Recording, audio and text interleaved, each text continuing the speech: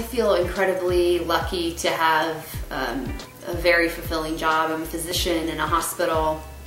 and I have the privilege of taking care of patients every day and working with their families, and it's incredibly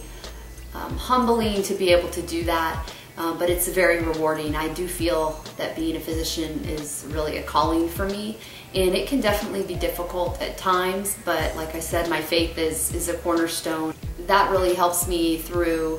the difficult times, but I think knowing that this is really what God wants me to do with my life is incredibly helpful, just to know that God will provide a way through even in the difficult times. My favorite part of my job is working with my patients. I feel it's a real privilege to be able to take care of people. Sometimes that can also be a difficult thing, because I do have to deliver bad news, and I do minister to the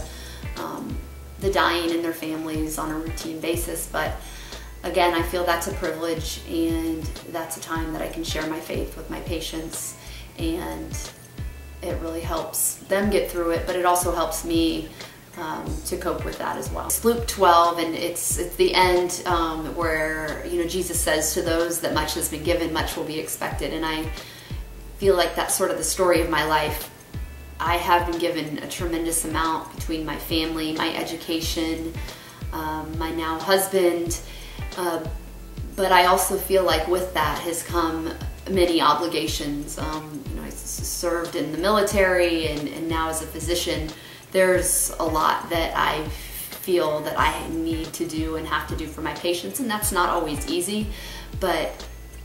when I look at it in light of everything that God's given me, it's just a tiny fraction, and I'm happy to do those things. I think two of the biggest takeaways that I had were the importance of service and hard work,